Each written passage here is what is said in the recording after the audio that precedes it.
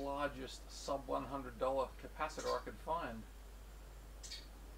It ended up costing 36 UF, $36 US. It's marked down from about 50.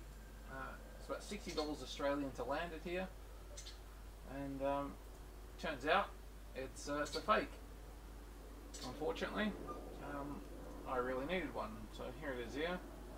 3 farad, or about 3 million UF. Specifications are exactly what I needed. Maxed out at about 20 volts and very high power. So the problem is it's 170,000 UF, not 3 million UF. So I went on YouTube and I found out why. A lot of people's had the same experience, and they're packed with concrete slabs. So I'm in the midst of uploading my evidence, which was sadly required for whatever reason by the seller,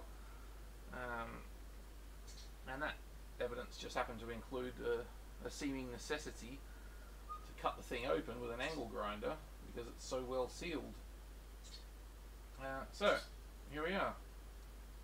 Please enjoy the experience of my pain, suffering and inhalation of toxic substances.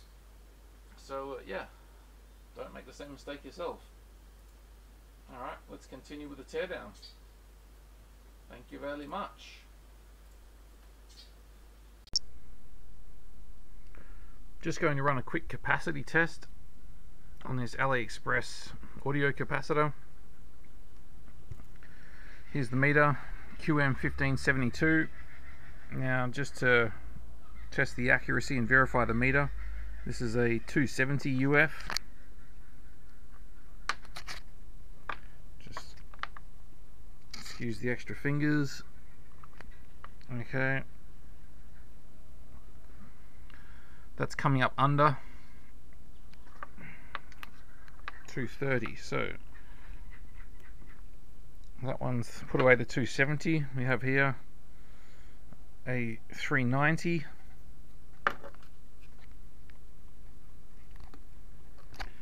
Put this one up. And that's the 390.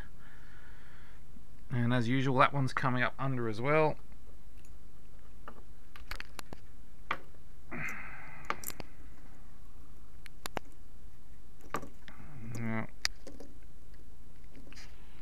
Have here a 560. As usual, that's coming up under as well. As you can see, capacitors are usually never meet specification. The problem is with this very large one, it's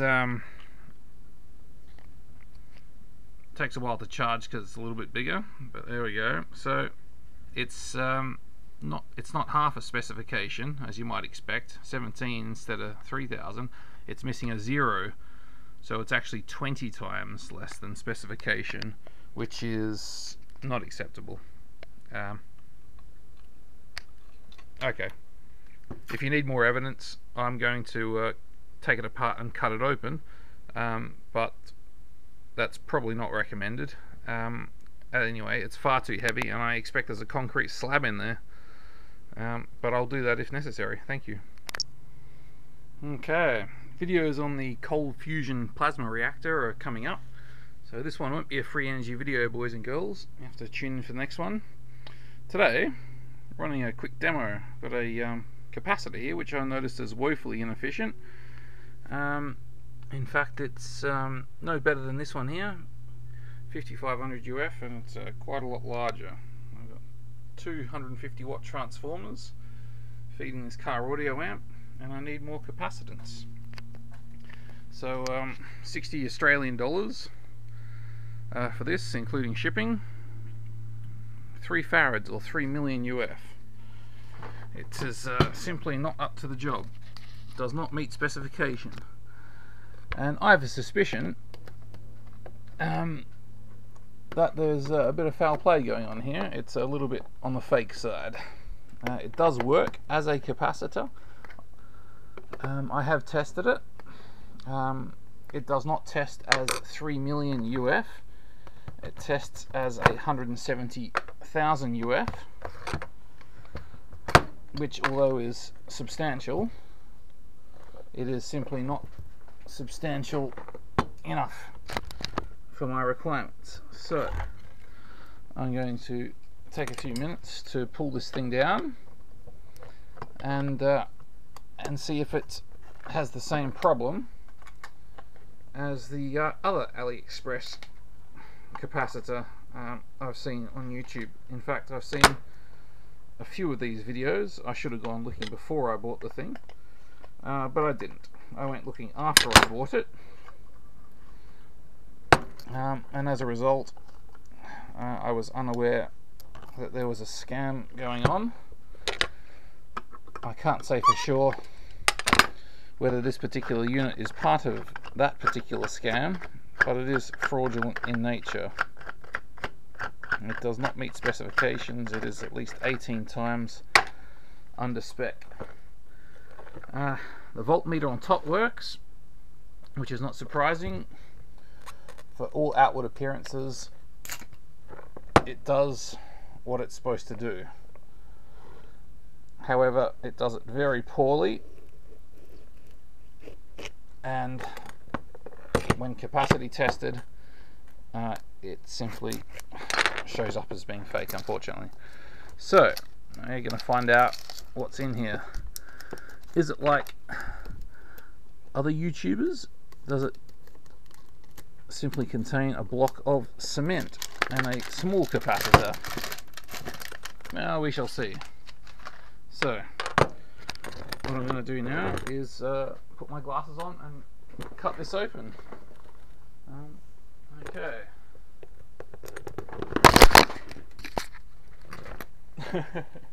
This won't take but a moment. Let's see.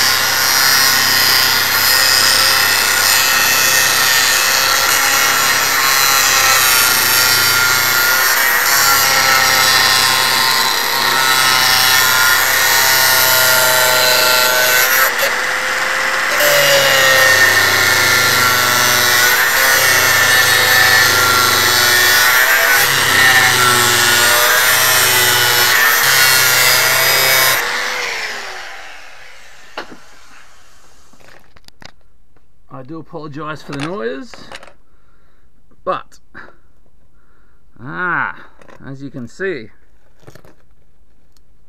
it's hollow. There is nothing resembling a capacitor in there. It is the same as the fake ones. Completely fake. Yep, as I suspected, it is a block of cement and a very tiny capacitor inside. Well, I paid good money for this, as did, I'm sure, a lot of other people who were using them and having a very poor experience as a result of that. So, just a small further examination. This appears to be siliconed in, as is the other ones I've seen. It is a block of cement that cannot be dislodged by shaking it. It's very evenly weighted, so you can't really tell by feeling it. It just feels like it's too heavy. But the only way you can expose this as being fraudulent in any way is to cut it open. This is obviously designed for sale on the internet, to avoid people easily exposing the scam. So be it.